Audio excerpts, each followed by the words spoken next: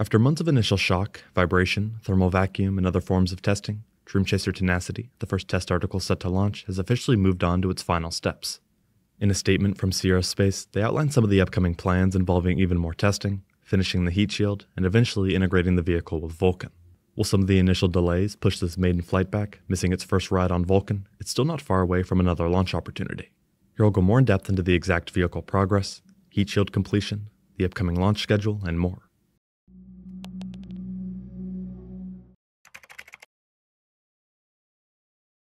With this being the first ever mission of a brand new spacecraft, Sierra Space, along with NASA, are taking their time when it comes to final testing and mission prep.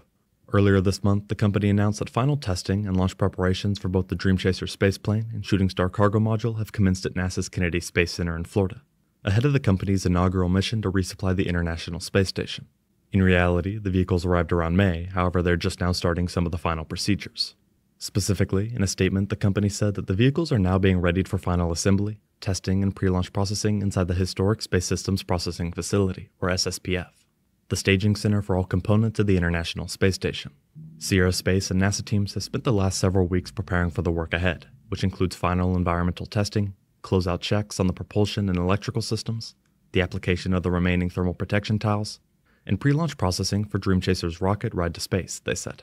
With these steps now complete, Sierra Space describes the final 3 primary areas that require testing and work before launch.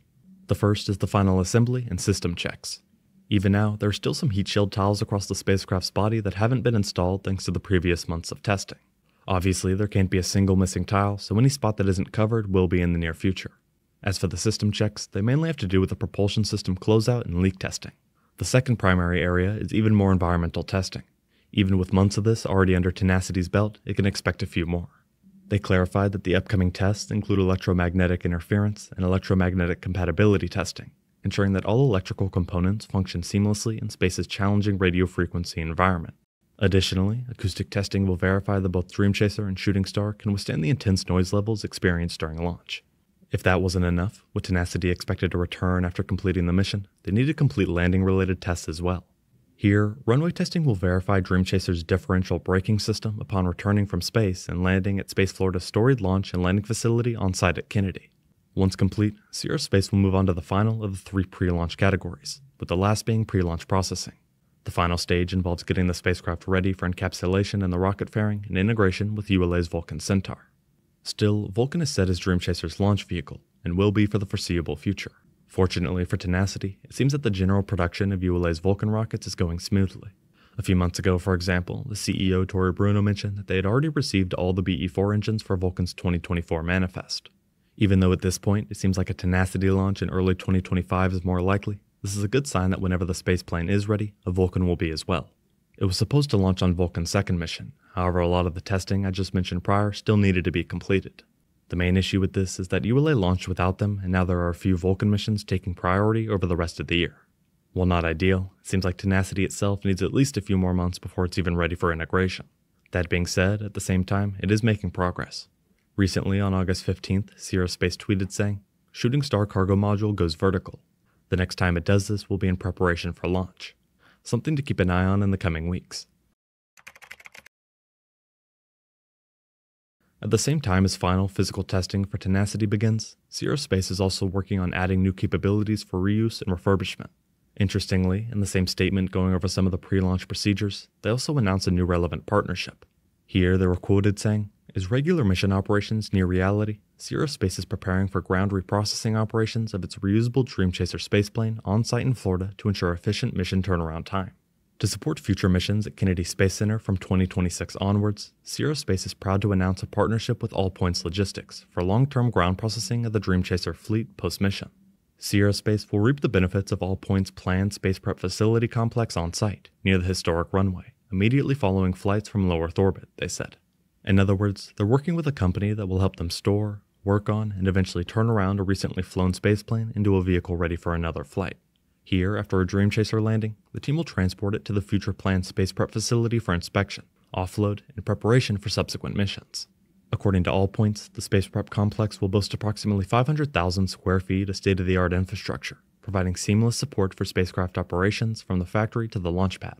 If successful, this approach intends to streamline Dream Chaser flight turnaround preparations by consolidating ground infrastructure and operations such as turnkey propellant servicing and deservicing, pre- and post-mission payload integration and servicing, extensive equipment storage, and dedicated control centers in a single complex conveniently located on Kennedy Space Center, near the runway and launch pads.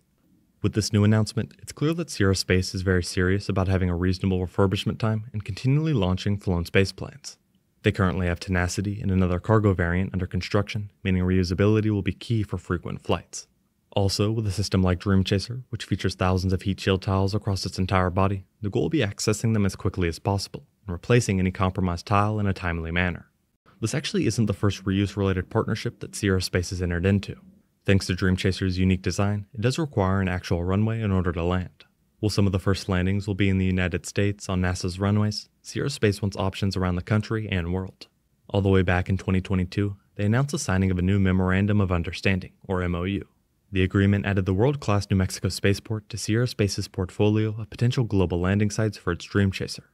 Spaceport America, located in southern New Mexico, was just one of the most recent additions to a growing list of compatible runways worldwide where Dream Chaser can land, including the shuttle landing facility at NASA's Kennedy Space Center and airports and landing sites in Huntsville, Alabama, Oita Airport, Japan, and Spaceport Cornwall in the United Kingdom.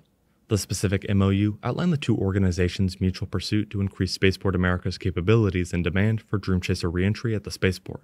As a result, both parties pursued a reentry site operator's license for Spaceport America from the Federal Aviation Administration. Dream Chaser is currently under contract to perform cargo supply and return missions for NASA starting in the near future, delivering up to 8,000 pounds of cargo to the International Space Station at a time. These additional landing options could become a great asset down the line. Originally, Sierra Space was awarded a Commercial Resupply Services 2 or CRS-2 contract by NASA. Under this contract, the Dream Chaser spaceplane fleet, including Tenacity, will provide a minimum of 7 uncrewed cargo service missions to and from the International Space Station. In theory, after this first mission with Tenacity, we should start seeing the spaceplane flying much more frequently. In a quote from Sierra Space CEO Tom Weiss, he said, "We are on the cusp of achieving a major milestone for Sierra Space and the commercial space industry. The final testing and launch preparations of the first Dream Chaser, happening inside such a historic NASA facility, underscore the significance of our mission to revolutionize space transportation with an innovative new commercial spaceplane in the world's first true space liner." Dream Chaser is now officially on the home stretch as it begins its final testing and even heat shield application. Once complete, it'll be integrated with ULA's Vulcan Centaur before a maiden flight likely sometime around early 2025. We will have to wait and see how it progresses and the impact it has on the space industry. Thank you very much for watching.